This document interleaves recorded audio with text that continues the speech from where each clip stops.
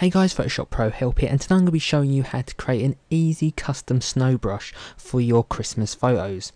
So with this snow brush, you can get a lot more out of it. You can direct the snow wherever you want to. So in our previous tutorial I showed you how to make snow within your image. Now this is the snow brush, and you can just brush it on wherever you need it to be.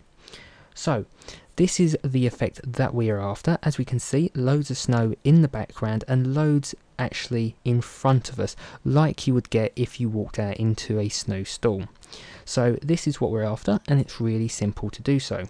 So I'm going to go and take things off and show you what the original image looked like. So we have our original image right here. This is quite nice. And the first things we're going to do is we're going to go darken it down, and we're going to go and put in some fog within this. So to do that, we're going to go down to the bottom right hand side, go to the adjustment layers, and go to the levels. And we're going to go and play around with the output levels. So the black one's going to come up to around about there. So we don't want too much fog. And the white's going to come up to darken it.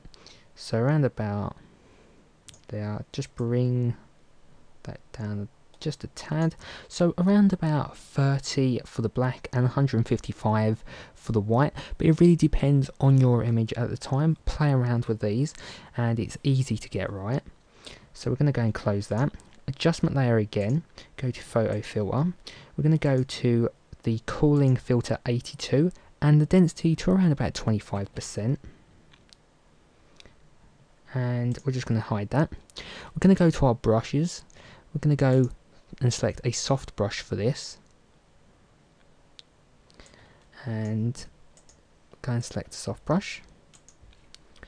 We're going to go to our brush settings. Now if you can't find those will be in Windows and Brush.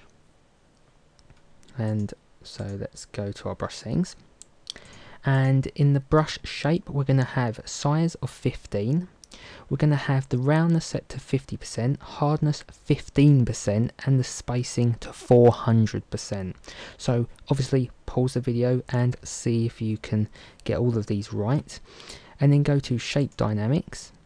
We're going to have the size jitter to 100%, control to off, minimum diameter 25%, and angle jitter to 30%, control to off, and the roundness jitter to 0, and the control to off again. So pause the video again and just have a look at the settings and go over them. So once we have got all of those settings inside, we're going to go to scattering, and the scatter we're going to have to both axes clicked on. We're going to put the scatter to 1000%, control to off, count to 10, and the count jitter to 100%, and the control to off again. We're going to go down to transfer, and we want to put the opacity to 100%, control to off, flow jitter to 100%, and control to off again. So once you have got those, all the rest should be faded out, so you can't click them. And then we're just going to go and hide that. Now the next thing we're going to do is make a new blank layer, so bottom right hand side, and it's going to be above the photo filter and above the levels. And we're going to go and select 15 for this, and we're going to go click once at the top on the left hand side, and hold down shift on the keyboard, and then click once at the bottom left hand side, and as we can see the snow's coming down. So this is what we want to do. We have one straight line of snow. We want to keep going back up to the top, clicking once, holding down shift, and painting down the bottom, so the snow is dropping downwards. So obviously you can select any colour snow that you want to. I've gone for white for obvious reasons, and we're just going to keep clicking until we have something like this. If I go over to it like that, so we have something like that. So it's gone all the way across, that kept going down. The next thing we are going to do is we're going to go and bring up our brush size to around about 30%, and we're just going to go and paint on some streaks downwards and keep going, and as you can see they're a lot bigger.